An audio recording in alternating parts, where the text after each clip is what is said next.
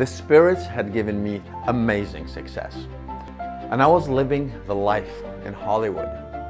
I thought I had reached the higher realms of spirituality until it all came crashing down and I reached the bottom. It was then that I made the most surprising discovery of my life.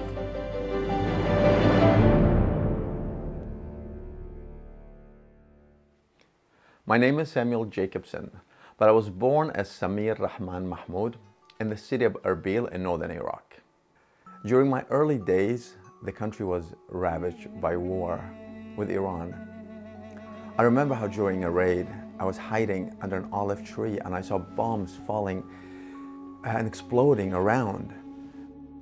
Our area was badly hit. Our neighbors and friends were dying. Eventually, in 1990, my family decided to move to Sweden as refugees. I grew up Muslim, reading the Quran, going to the mosque, and fasting during Ramadan. But as I became a teenager in a new country, I felt lost. I did not fit in school, and the memories of the war haunted me. There was so much evil and injustice in the world. I decided that there was no God and stopped practicing Islam altogether. In 2001, I moved to the United States. I felt there were more opportunities for me there. After arriving in Los Angeles, I made a list of all I wanted to achieve. On the top of the list was becoming rich and successful.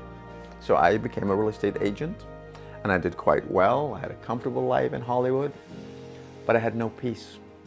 And people around me, they had no peace either.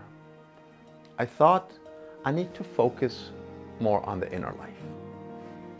I met a spiritual coach and we started having sessions together. She told me about spiritual energies and karma and spirits that would help me to get rich. Within 2 weeks, I got a commission to sell a $5 million house. Next, I was initiated into transcendental meditation. They gave me a mantra. A word doesn't really mean anything, and I was to repeat that word 20 minutes a day, twice a day. And after that, I started doing yoga, hypnosis, and the more I went into New Age practices, it seemed that I was being more and more rewarded. I had designer clothes. My social life was busy. I was flying by private jet, selling multi-million-dollar homes for and to celebrities. And in 2016, I was named the 24th top real estate agent in the nation. And my colleagues at work were wondering, what is the key to your success? And I would tell them, I do meditation and I get help from spirits.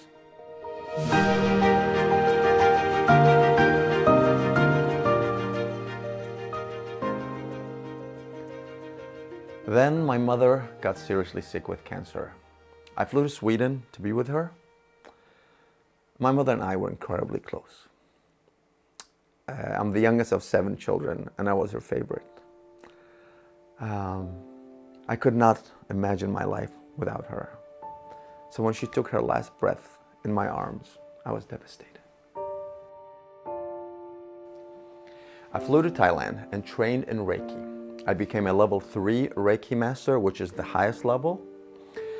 They teach you how to do certain symbols in the air with your hands, and you repeat words that don't really mean anything. But all of a sudden, I started having supernatural insights. Around this time, I discovered I had new abilities. Up till then, I had not been musically gifted, but suddenly I could compose music. I wrote a piece of music for the US Olympic team for synchronized swimming that was performed during a live event in Times Square, New York. Next came ayahuasca. This is promoted as something that cleanses you from all childhood trauma, from hatred, and fill you in with positive energy. I thought, this is great. I have an adult niece whom I've always been very close to. She lived in Sweden, and she struggled with depression, drug addiction, also a lot of childhood trauma. She was in and out of rehab. So I said, fly to LA and we'll do this ayahuasca together. So she came.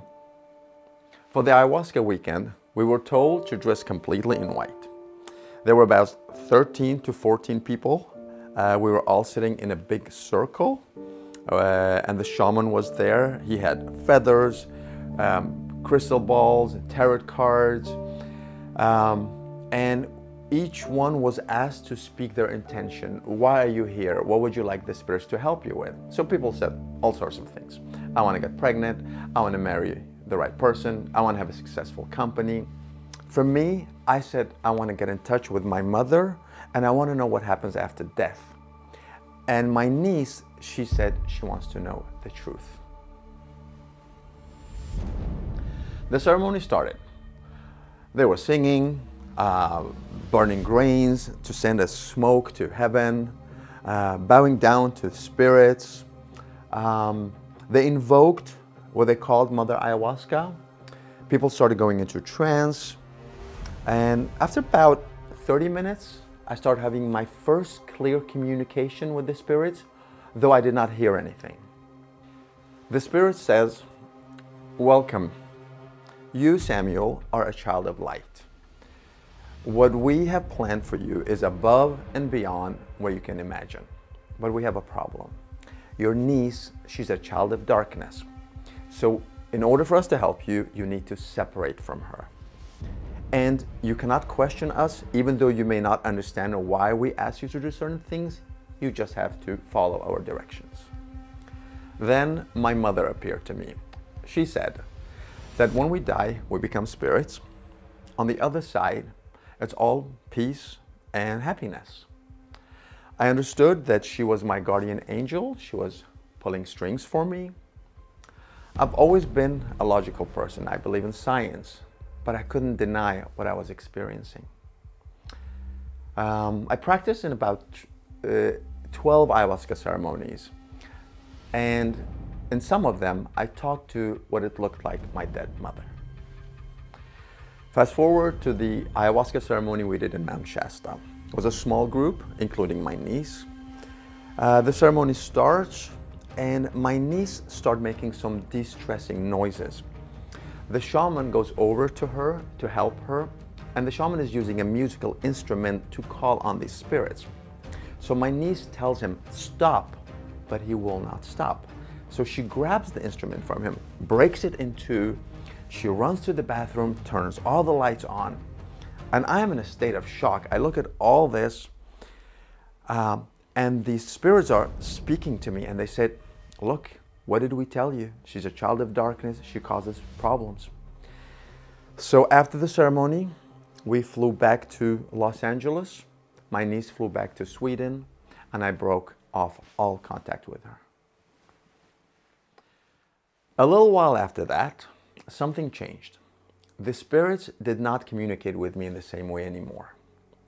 The peace that I thought I had found was gone. I fell into a severe depression. The antidepressants that I was taking were not helping anymore. I went into rehab for a month. I paid $14,000. I came out, did not help me. I felt I had to be on drugs all the time to be able to cope. I then ran into some serious health problems, which I was later hospitalized for. My life was spiraling out of control. I was battling addictions to drugs, to pornography.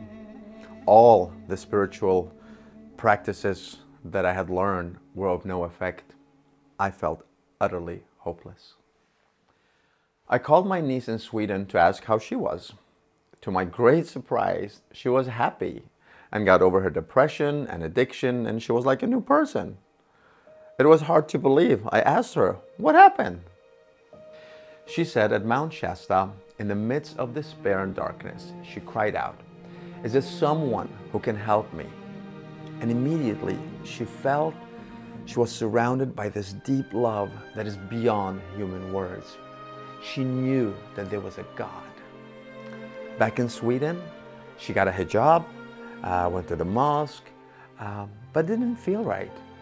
She kept reading the Quran, praying, nothing.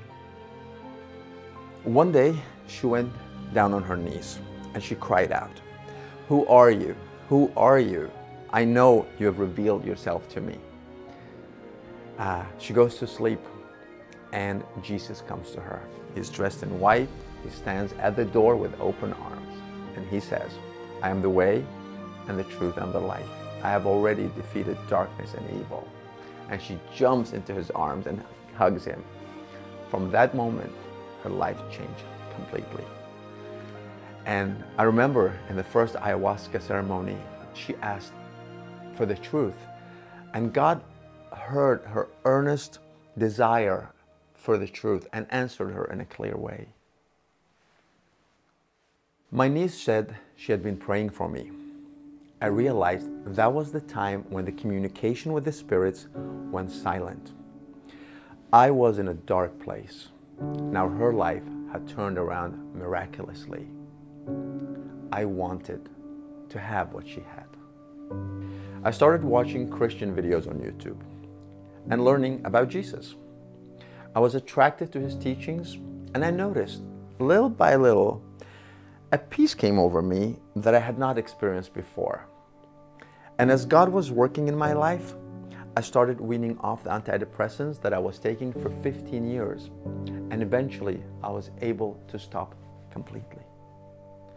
I had some friends who had become Christians, and they took me to church with them. I went on long hikes, I listened to the Bible while walking. My life was being healed and cleansed from the inside. Soon, it was time for another kind of detox. I packed all my Buddha statues, my crystals, my stones, all the other New Age paraphernalia, packed them in big trash bags and got rid of everything. I wanted nothing to do with the demons of my past. I learned the hard way that Satan and his demons are real. Today I know that in those ayahuasca ceremonies, I had not met my dead mother, but a demon impersonating her to gain my trust. The Bible teaches that the dead are not conscious. They're just resting in the grave. Through New Age and the paranormal, the devil is spreading his lies about life, about death, in order to deceive people and lead them to eternal destruction. The spirits are his demons. They had taken me to unexpected highs, only to drop me into the abyss of despair. In 2017, I accepted Jesus into my heart and was later baptized. The last 3 years of my life have been the most rewarding. As God opens up my eyes to the truth of the scripture, all the material things, which were just idols, they lost their appeal. I was finally able to experience true freedom and joy that surpasses all understanding. I learned that God is real and more powerful than the devil. He has turned my life around and brought me out of spiritual darkness into the light. And that is the greatest miracle of all.